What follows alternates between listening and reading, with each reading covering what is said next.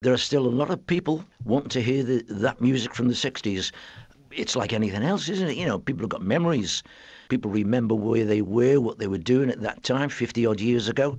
All those hit records in the charts. And what was the recipe for the success in the 60s?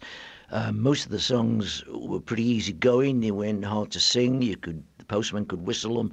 The bin man could sing them. Yeah. I suppose. Yeah, you know, it was just a popular era, and it's stayed with people for so long now. I was brought up on country and western. Wow. Hank Williams and that kind of music, you know. Although, of course, you know, you had Lonnie Donegan with the skiffle thing, and it was out in the sort of late 50s, and I suppose it was around. But, I mean, you know, whether the other guys in the band were influenced by skiffle or not, I don't know. But for me, it was country music.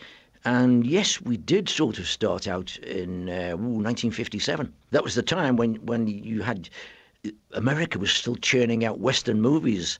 And I went along to see that great Western movie starring John Wayne called The Searchers, man. The rest is history, isn't it? You weren't the lead singer to start with, of course, were you? I think it was Tony Jackson, wasn't it? Groups in those days, you know, whoever was in the band at the time, you got a certain song and you thought, you know, who's going to sing this?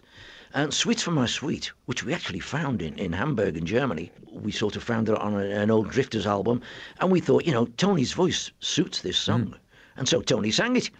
We had a few good singers in the band. Chris was a good singer. I wasn't too bad.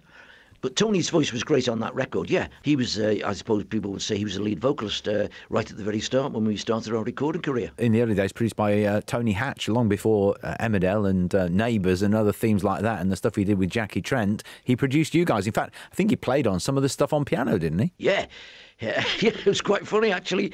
I remember one session we were doing an album, and actually Tony was on the piano, and we thought, we said to him, Tony, the piano doesn't quite fit in with our sound. And he looked at us in astonishment, you know. But yeah, the piano can be heard in a few of the songs on album tracks, yeah. Not on any of the hits, though.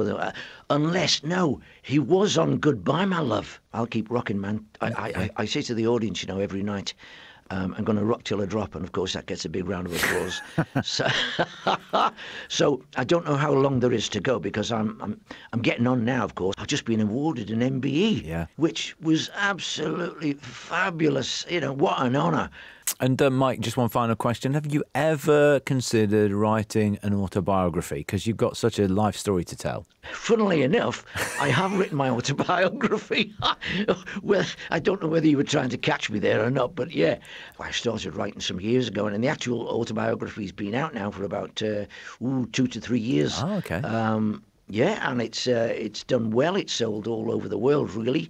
It was never a #1 bestseller, but it actually still sells, and we actually take it on the road with us, so people do get the opportunity of buying it and actually get me to sign it while I'm there.